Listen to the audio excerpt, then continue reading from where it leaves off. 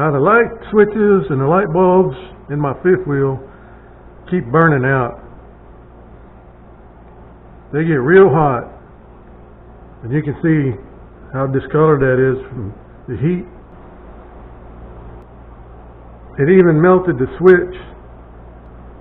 The switch won't open or close. First I'm going to test the filament of the light bulb. I have a good filament, good continuity, and I can hook it directly to a 12-volt battery source,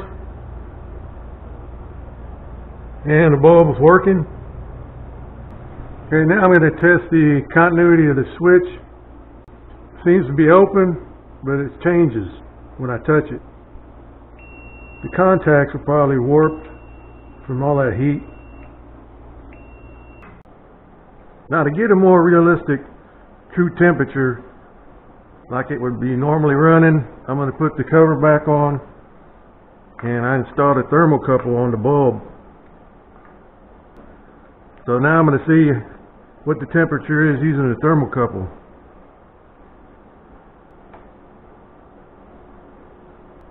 Okay, it's been a couple hours. 523 degrees.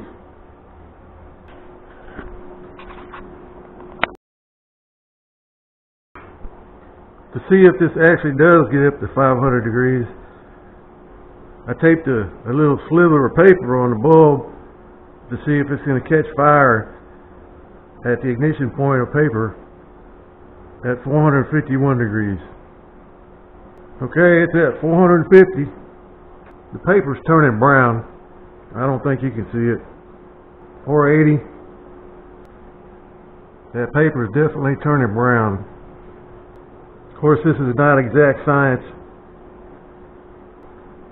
At 485, I smell paper burning. I think we have ignition at 490. Okay, I smell it burning. I'm going to stop here. Okay, I didn't want to keep going because I didn't want to melt my lens. But as you can see, it's turning black as it's almost getting ready to catch on fire. See, the paper is burnt.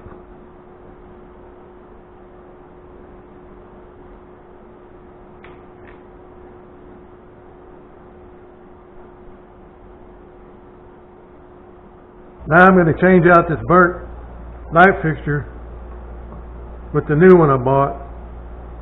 But first I'm going to change out these 921 incandescent bulbs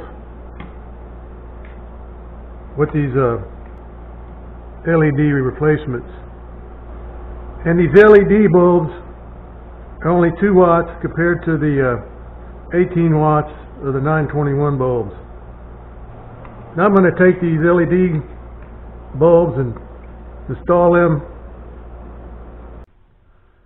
and these LED lights put off hardly any heat. 111 degrees. Now the way you remove the light fixture, you take the covers off and you take this cover and you slide it back, and it should pop off.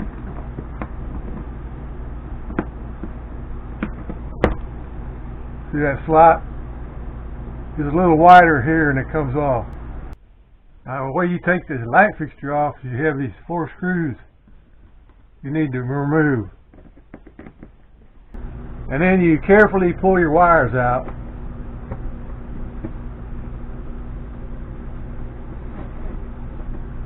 Give you enough to work with.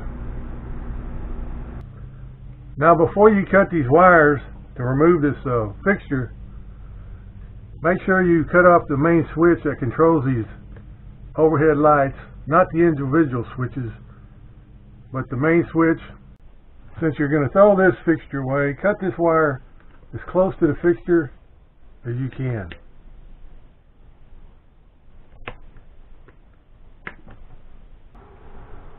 Okay, now when you're wiring it back, you just go the black to the black and the white wire to the white wire.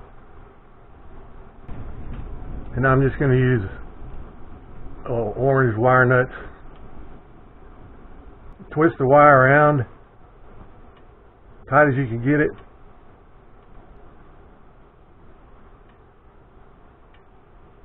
Put the orange wire nut on, twist it on as tight as you can get it without breaking it off. Pretty tight. And then pull the wires. Make sure they don't come out, make sure there's no wires exposed.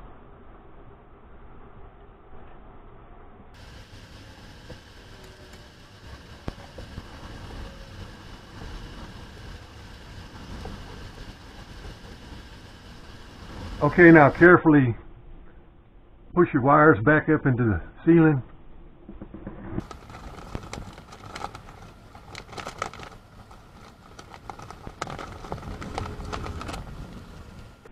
Put your screws back in. Don't over tighten them or they'll strip out.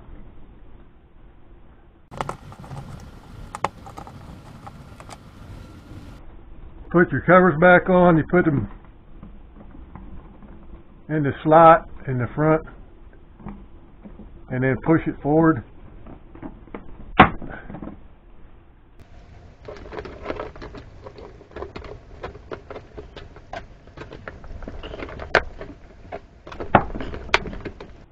And then test the light. There you go.